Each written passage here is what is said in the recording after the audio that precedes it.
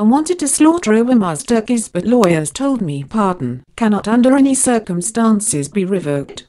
Trump takes another dig at his predecessor as he presides over his first Thanksgiving presidential pardon. Before officially pardoning his first Thanksgiving turkey, the Minnesota-bred drumstick, on Tuesday, President Trump joked that he looked into revoking President Obama's turkey pardon from last year. Trump, standing alongside First Lady Melania Trump and his 11-year-old son Barron, pointed out that in his first 10 months in office he's worked to overturn the executive actions of his predecessor, President Obama. However, I have been informed by the White House counsel's office that Tater and Tot's pardon cannot, under any circumstances, be revoked, the president joked, name-dropping the air and despair of last year's turkey pardon. Trump, speaking for under 10 minutes, noted how the tradition of having a turkey presented to the president from the National Turkey Federation started 70 years ago, during the administration of Harry S. Truman. Truman, he noted, did not grant the pardon, Trump said, describing the Democrat as a tough cookie.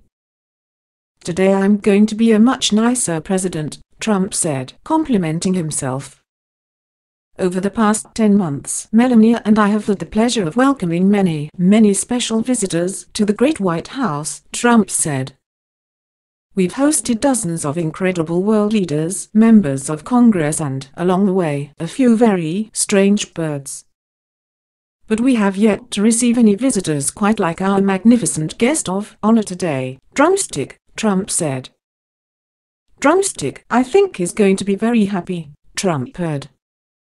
On hand at today's pardon was daughter and White House advisor Ivanka Trump, sitting alongside her husband, also a White House aide, Jared Kushner, and daughter Arabella and son Joseph.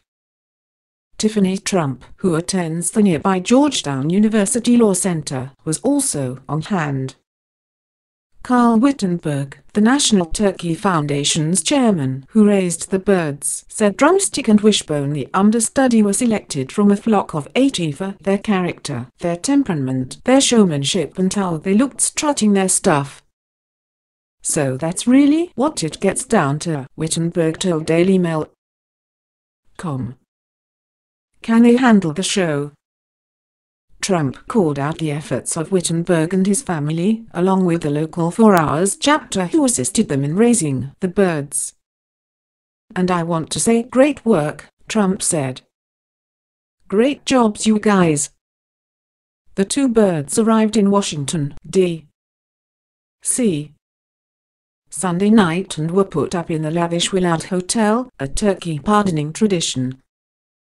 On Monday, at a press conference at the Willard, the birds' names were announced and the White House put up a Twitter poll for Americans to vote on which turkey should get the official pardon. Both birds, the star and the understudy, will get to live out the rest of their lives at the Gobbler's Rest exhibit at Virginia Tech. "Beautiful place," Trump cooed. Turkeys bred for slaughter are generally morbidly obese, with many of the president's pardoned turkeys living less than a year. However, last year's birds, Tater and Tot, are still kicking it at Virginia Tech, which Trump noted before joking that he thought about yanking their pardon. "Tater and Tot, you can rest easy," Trump said. As for this year's birds, Wittenberg said he could tell the birds apart, as Drumstick is taller. On Twitter, the White House described Drumstick as having a tall and proud strut and being a lover of classic rock, especially the band Journey. "Wishbone shuffles when he walks," the White House said, and enjoys country music, including hits by Tim McGraw and Faith Hill.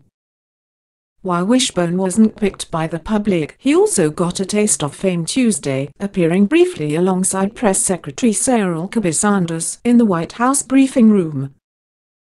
During the Obama years, the White House also offered an online poll to have Americans decide which turkey the president would choose. As Trump mentioned, American presidents were annually presented with a turkey starting in 1947, though the event didn't officially turn into a pardoning ceremony until the Ronald Reagan years. Reagan pardoned Charlie the turkey in 1987. President George H. W. Bush made it into an annual tradition when he took office in 1989. And the tradition was respected through the Clinton and Bush 43 years. President Obama tried to make the pardoning a family affair, having daughters Sasha and Malia participate for the first 7 years he was in office.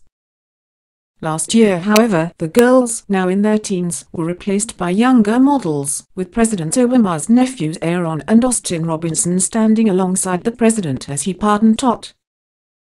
During the Obama years, the turkeys also got star treatment, staying at the Willard most years, or at the W, the more modern luxury hotel next door.